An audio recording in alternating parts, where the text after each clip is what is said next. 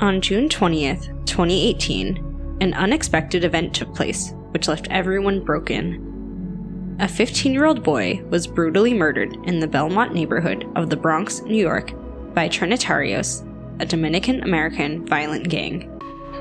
His name was Lesandro Guzman-Feliz, but he was known as Junior.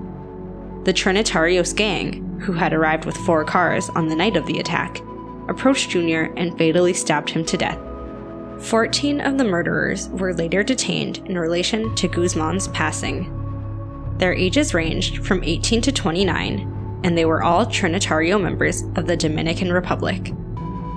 According to the police, the alleged ringleader, Diego Suero, gave the order to kill Guzman-Feliz. You're probably wondering why Guzman was cruelly murdered in such a manner. Was Guzman a member of the gang, or was it simply a case of mistaken identity? Well, if you're curious to find out how Junior's tragic death happened, sit back, grab some popcorn, and pay attention as we share this engrossing, suspenseful, and touching crime story with you. Please also kindly subscribe and turn on the notification bell for more fascinating true crime videos. Let's get started. Trinitarios, the largest Dominican gang in the nation, is primarily based in New York and New Jersey.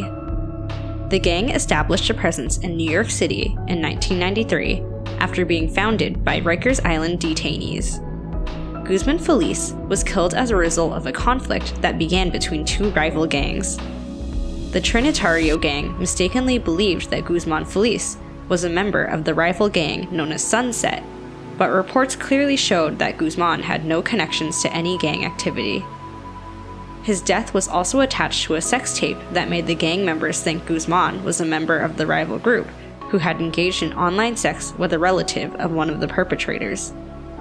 According to further reports, the man in the video looked like Guzman-Feliz and was rapping, while the girl in the background was engaging in sexual activities with him. However, to understand what happened the night during Guzman's stabbing, the incident was captured on a CCTV clip. At 10:05 p.m. on June 20th, a security camera showed Guzman leaving his Bronx home to meet a friend who lived about 2 blocks away. He was walking alone in the Belmont section of the Bronx around 11:40 p.m. after spending time with his friend, when he noticed 4 vehicles approaching him. He became extremely worried. Guzman, however, took to his heels quickly and was pursued by the gang members.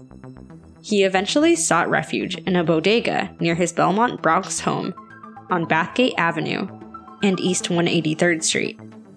The store owner initially prevented him from hiding in his shop because he was unsure of what was going on. But when he saw Guzman's fear, he relented and let him hide behind the counter. However, it was too late because Guzman had already been spotted by some of the gang members who dragged him outside, where other members of the gang were already waiting. As soon as they succeeded in dragging him outside into the street, the gang members began stabbing and slashing him with knives and machetes on his neck and body. After the attack, the gang members went back to Suero's home to hide their weapons and aid one of them, who had cut his hand in the melee. Guzman, who was in pain and confusion after the attack, tried to enter the store again to get help, while blood poured from his body and neck. However, the bodega owner sadly ordered him out. Guzman stumbled out of the bodega and, already gasping for air, tried to run to St. Barnabas Hospital, which was just nearby, but he never made it. Sadly, he succumbed to his injuries and died shortly after collapsing at the hospital's entrance. Later, after discovering that Guzman was not the real target, the gang apologized to the family on social media for killing him, admitting that the attackers had targeted the wrong person. As a result of the mistaken identity killing, the gang's leader decided to expel the killers. But did this bring Guzman back? Certainly not. Guzman's mother, Leandra Feliz, 48, was completely devastated after this, and described her son as being a sweet kid with no gang connections. In the New York Post, she replied to the gang by saying, "There's no sorry to bring back my son. No sorry is ever going to bring him back. Nothing is going to. If they could give me the life of my son, I'd be happy." 5 men with machetes? A kid with no weapon. Alone. Why kill him like that? When all this was going on, neighbors protested and forced the closure of the bodega where Guzman was stabbed, claiming that the owner had failed to protect the boy from the machete-wielding gang. The owner denied the allegations in a tearful television interview, but he eventually sold the bodega, which later reopened under a new owner. However, Guzman's family was not alone in their grief. The entire Bronx city was plunged into a deep state of mourning. One of the many people who were greatly affected by the brutal killing was the bodega owner's mother, who died from a heart attack after watching the security footage of the incident. The bodega owner himself became severely depressed and needed psychological counseling. Additionally, police officers involved in the investigation paid tribute to Guzman-Feliz on social media. One of these officers is New York Police Commissioner James O'Neill, who issued the statement below on Twitter using the hashtag #JusticeForJunior.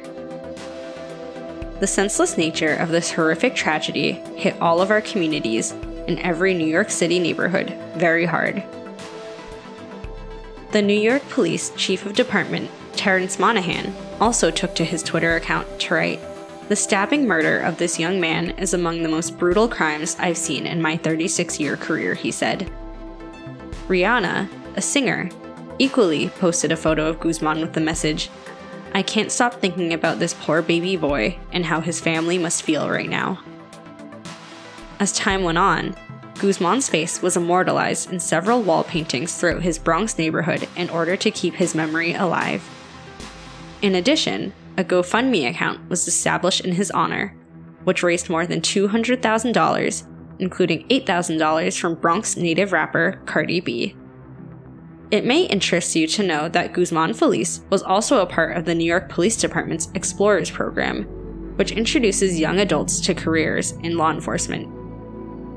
The young boy had aspirations of eventually finishing the Explorers program and fully joining the NYPD. Sadly, the murderous street gang dashed his hopes of becoming an NYPD detective. As a result, the New York Police Department established a scholarship in his honor. Also, on his mother's birthday in February 2019, the intersection of Bathgate Avenue and 183rd Street where Guzman-Feliz was murdered was ceremoniously renamed Lesandro Guzman-Feliz Way. Finally, all 14 gang members pleaded not guilty after being charged in court and being taken into custody. 4 of them, Hernandez, Muniz, Rivera, and Hernandez, received death threats from other Trinitario gangsters while they were being held at Rikers Island in custody awaiting trial. As a result, they were separated from the other prisoners, and the jail stepped up security to keep them safe. While they were detained on Rikers Island in December 2018, one of them, Rivera, sustained a facial slash injury. He allegedly received the injury from a rival gang member. Then, on June 14, 2019, nearly a year after Guzman was murdered outside of the Bronx bodega, a panel of judges in a Bronx courtroom found the first 5 suspects guilty of first-degree killing, second-degree murder, conspiracy, manslaughter, and gang assault. Meanwhile, on September 16th, Mr. Suero, the gang leader, was sentenced to 25 years to life in prison. Guzman's mother, Leandra Feliz, who was present for some of the trials, stated that if she had it her way, the murderers would be sentenced to 300 years in prison. What do you genuinely think is the most appropriate punishment for these murderers? Was Guzman-Feliz's mother correct in saying that the criminals deserved 300 years in prison? Have you ever witnessed a case of mistaken identity? Please let us know, and also share your thoughts on this sad story in the comment section below. Please also remember to share this video so that others who enjoy watching true crime content can view it as well. Thank you for watching, and we'll see you in the next one.